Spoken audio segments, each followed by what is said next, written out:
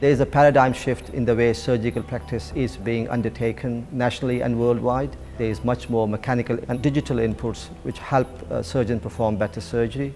And robotic surgery is an example of that. Newcastle Urology has led the way to be able to offer that to the patients.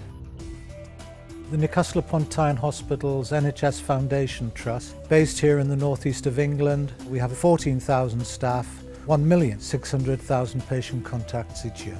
Urology is pivotal to our service repertoire, our overall portfolio and our international standing. Newcastle Urology is probably the biggest urology department in the United Kingdom. We have 18 consultants providing all kinds of urological surgery. We offer one of the highest number of robotic surgical procedures in the country. Robotics has been a fantastic innovation in terms of being able to offer surgery for the prostate. What we've recognised certainly here at the Freeman is that prostate cancer doesn't start and stop at the diagnosis and treatment. All men get offered the full range of survivorship services that we offer here.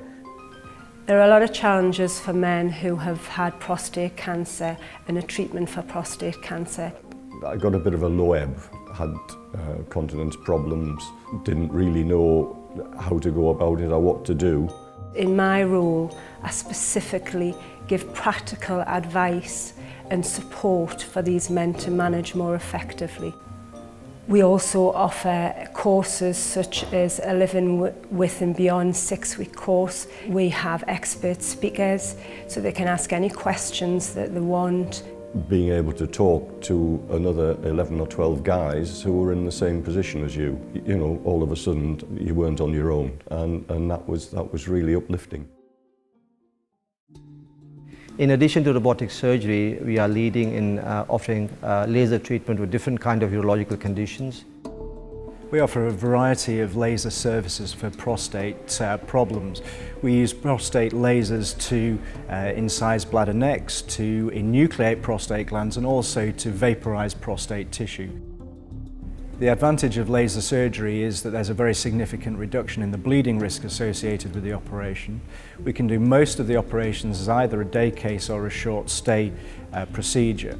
And also one of the great advantages of the laser is that it can tackle very much bigger prostate glands than conventional surgery and can manage the sort of prostate glands that a few years ago required an open operation and often a 7-day stay in hospital. We are also a leading centre in offering treatment for bladder dysfunction, which includes neuromodulation and also reconstructive urology. In such a large department, we can offer a full range of functional urological surgery. So that would range from female incontinence of both the urge and stress type, and male incontinence, which is largely post-prostatectomy incontinence. We also offer a specialist service for recurrent urinary tract infections. Some of the specialist services we provide here are stoma care, continence care as well, particularly teaching intermittent self-catheterisation. But we also do sacral nerve stimulation as well. Sacral neuromodulation involves the placement of an electrode which would sit alongside the relevant nerve roots which give off fibres to supply the bladder. I had a spinal injury in 2010 and my spinal nerves were affected and my bladder. When I first came to see Mr Harding, I had no idea how he could help me, but he explained that he could put an implant in my spine. Before I could never go far from the house or far from where there was a public toilet. When I had the stimulator in permanently, it changed my life completely. Another strength of working in such a large department which is affiliated to Newcastle University is our research programme here. We're doing significant clinical research at the moment, not only in the fields of urological cancers such as those of prostate and bladder, but also into benign conditions. One of the ones that I'm involved in is looking at non-antibiotic alternatives for the treatment of recurrent urinary tract infections. With regards to prostate cancer specifically, we run a number of trials. I have a major interest in how men recover after prostate cancer surgery, but at the other end of the spectrum we offer clinical trials with new novel agents to treat men with advanced disease. As surgical technology keeps on improving, it is vital that surgeons are trained in new surgical techniques. Newcastle Surgical Training Centre, as of 2015-16, trains surgeons over 150 courses per year across a wide variety of surgical disciplines. The spread of our training programs includes junior trainees who have entered surgical training, all the way to senior trainees who are on the cusp of becoming consultants, and established consultants who want to implement a new surgical procedure in their centre.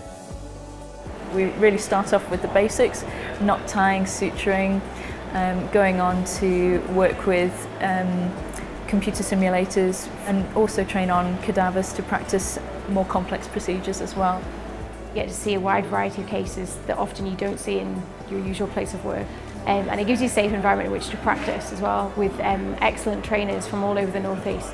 Training in and of itself generates research ideas. We find that increasingly industry wants to work with us to test prototypes of instruments so that they are more cost effective, they're better, and they're brought through the market for better patient outcome at an earlier stage. I believe surgical practice is going to change drastically in future. The surgeons are going to be using much more mechanical constructs and also digital inputs. In Newcastle, we are at the forefront of not only offering robotic surgery but also offering training in robotic surgery, and we're looking forward to undertaking research projects to be able to offer new surgical techniques to the patients.